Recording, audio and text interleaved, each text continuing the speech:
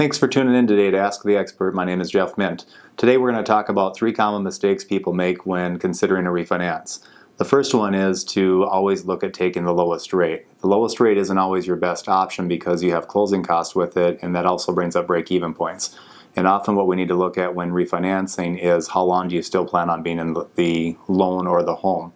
For instance, there's times you can take a 1/4 point higher rate and the break-even point may only be 2 years on that, and that may marry in well with what you want to stay into the home.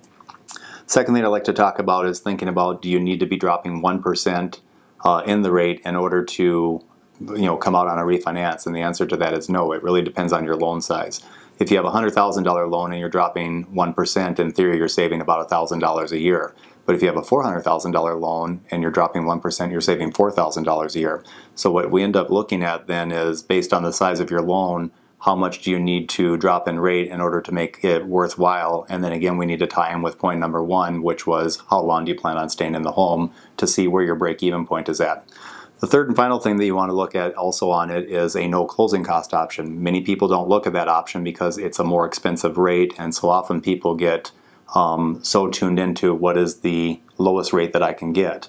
The no closing cost option will often be a 1/2 point to 5/8 of a point more.